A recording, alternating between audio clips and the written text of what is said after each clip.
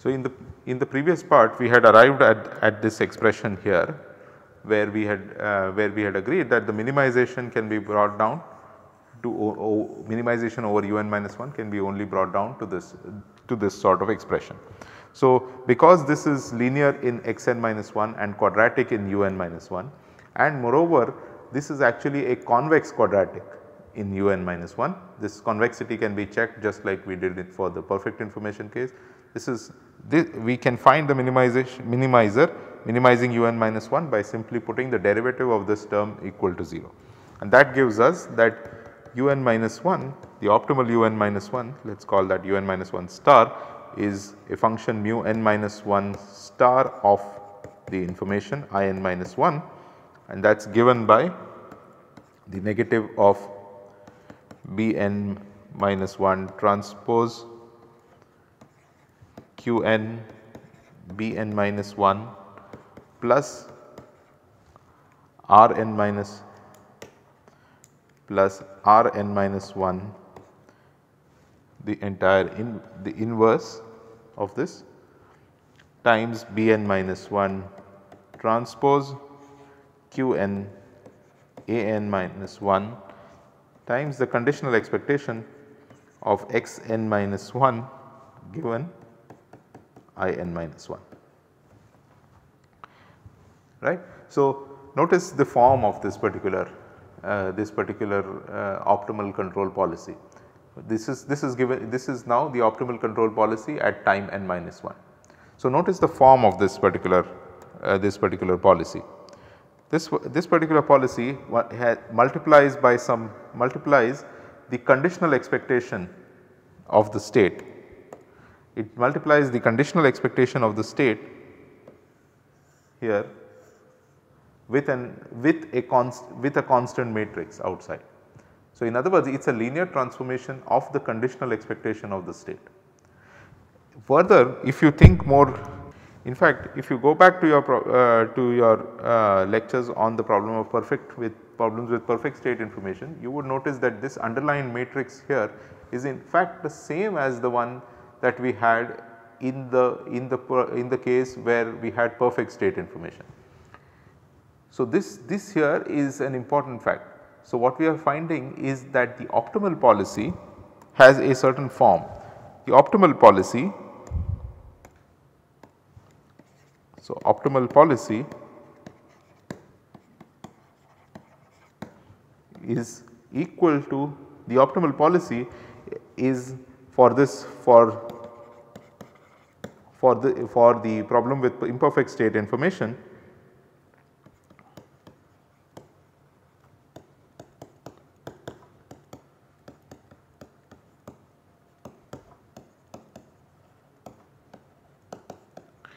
is equal to the optimal policy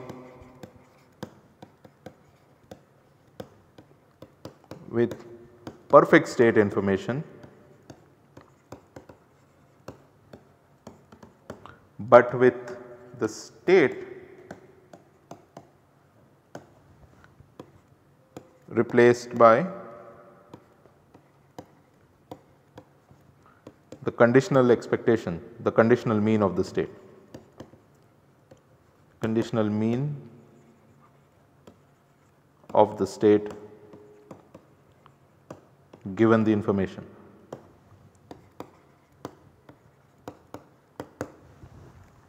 So, the optimal policy with the perfect state information is in fact equal to the optimal policy with the imperfect state information. Only thing that you need to do, so you apply the same matrix transformation, you multiply by the same matrix as you did in the perfect state information. The only difference is that when you have imperfect state information, you multiply that matrix to the conditional expectation of the state, whereas if you have perfect state information, you multiply it with the state which is already known to you. So, this is a tremendous result. Okay, this because this is telling us that there is something that telling us a way for reasoning about problems with imperfect state information. It is saying that the way to reason about these problems is that you pretend as if the problem is is one with perfect state information and find the optimal policy, and then just use another technique altogether to compute your best estimate of the state and then apply that optimal policy on the estimate of the state, or essentially by estimate I mean basically the conditional mean of the state given the information. So, this is what we have found at time n minus 1. Let us see if this in fact carries over to other time steps as well. So, let us do a few more calculations to see how far this can be pushed. So, now substituting this mu n minus 1 star in j n minus 1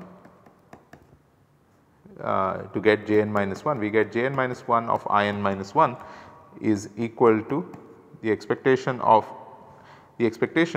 now remember in j n minus 1 we still have these terms remaining with us. This is still a term that is remaining, there is this term that is remaining. This here has been substituted for with mu n minus 1 star, which is this expression. So, let us putting all of this together gives you that the j n minus 1 given which is a function of I n minus 1 is the expectation with respect to x minus 1 of x minus 1 transpose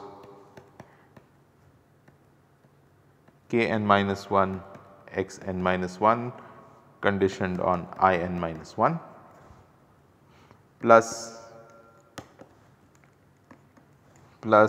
the expectation with respect to x n minus 1 of x n minus 1 minus the expectation of x n minus 1 given I n minus 1. This transposed with p n minus 1 times x n minus 1 minus expectation of x n minus 1 given I n minus 1, the whole conditioned on I n minus 1. And then you have also the trailing constant which comes because of the noise, the system noise, that is expectation of w n minus 1 transpose q n w n minus 1. Now, what are these matrices k n minus 1 and p n minus 1? Let me write these down. P n minus 1 here is a n minus 1 transpose q n b n minus 1 times r n minus 1 plus p n minus 1 transpose q n b n minus 1 inverse b n minus 1 transpose q n a n minus 1, and k n minus 1 is a n minus 1 transpose q n a n minus 1 minus p n minus 1 plus q n minus 1. Notice that this expression here is also eerily similar to the one that we have seen before. There is now an additional term that has crept in. That additional term is actually this term here. This is the one that has crept in, so if we would not have had this term if we had not seen this particular term when we were doing problems with perfect state information. In that we only had this particular term and this term. So, this term is actually arising because of the imperfect state information that we have. Notice that this term would vanish if I n minus 1 was had in it information of the state.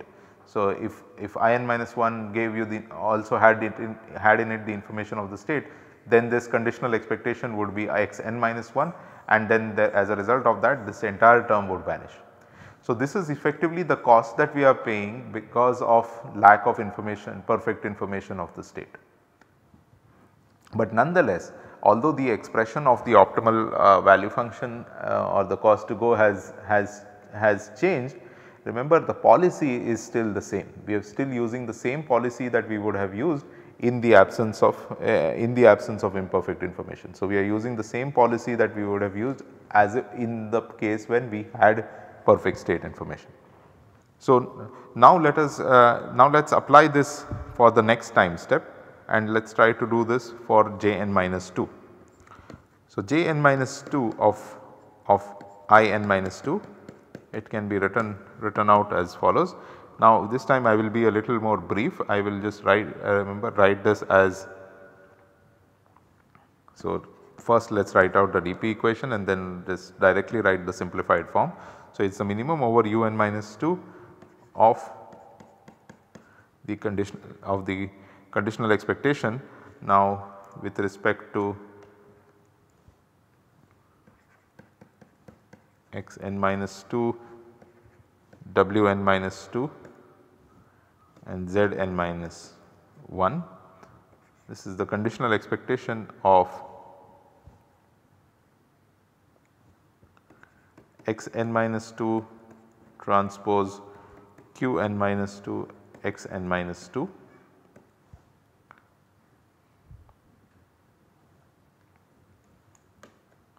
plus un minus 2 transpose rn minus 2 un minus 2 plus, remember we have now the cost to go, which is coming from what we have calculated above, is Jn minus 1 function of In minus 1, and we have to condition this on In minus 2. Now, I will write in this case explicitly the un minus 2, so that we remember that it is also present in the when we are conditioning, alright, and then this is being minimized with respect to un minus 2. So, if I open up this expression here, what I will once again get a quadratic expression in xn minus 2. The quadratic expression, there is one quadratic here, there is also another quadratic. So, this is a quadratic in xn minus 2 here, alright. So, now I will also get a quadratic in un minus 2 out here. Now, in addition to this, I will also get I also have Jn minus 1 of In minus 1. Now, Jn minus 1 of In minus 1, remember, can be written out from this above expression out here, but so it has to be written out carefully as a function of In minus 1. Okay. So, but remember, so it will have it has a conditional expectation of In minus 1 here, and outside here we are also conditioning on In minus 2 and un minus 2. So, as a result of this, since In minus 1 has in it more information than In minus 2 and than In minus 2 comma un minus 2, as a result of that the conditioning that is the conditional the expectation actually transfers to this particular term. So, you would end up conditioning on In minus 2 and un minus 2 instead. So, let me write this here, write the expression and then we can explain it. So, we have conditional expectation of xn minus 2 transpose qn minus 2 xn minus 2 given In minus 2.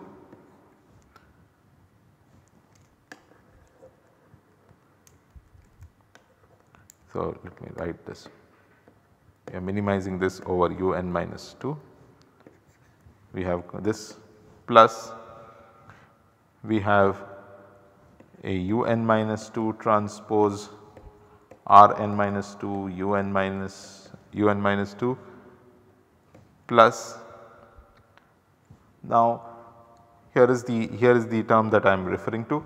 When I substitute Jn minus 1 of In minus 1, here I have Jn minus 1 of In minus 1, but then I am also conditioning on In minus 2 comma un minus 2.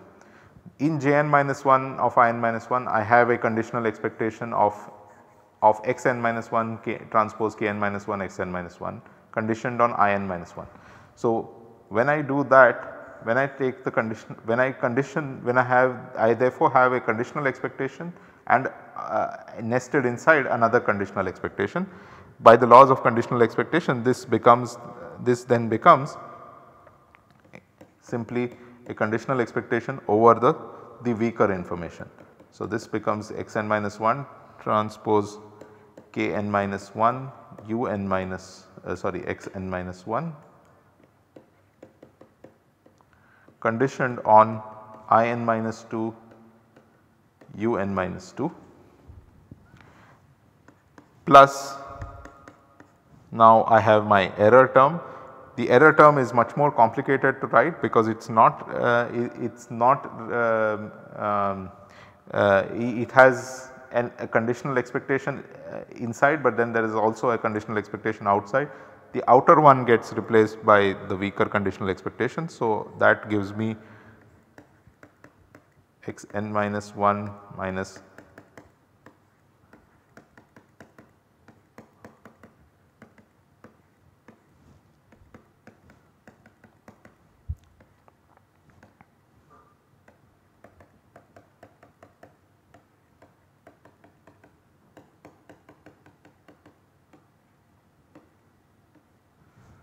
conditioned on In minus 2 un minus 2, and then I have my last term here which is the trailing constant term. So, this expectation is over xn minus this conditional expectation here is over xn minus 1, this expectation here is over xn minus 2. And then I have my last term here w with respect to wn minus 1. So, this wn minus 1 transpose qn wn minus 1. So, this becomes our final expression.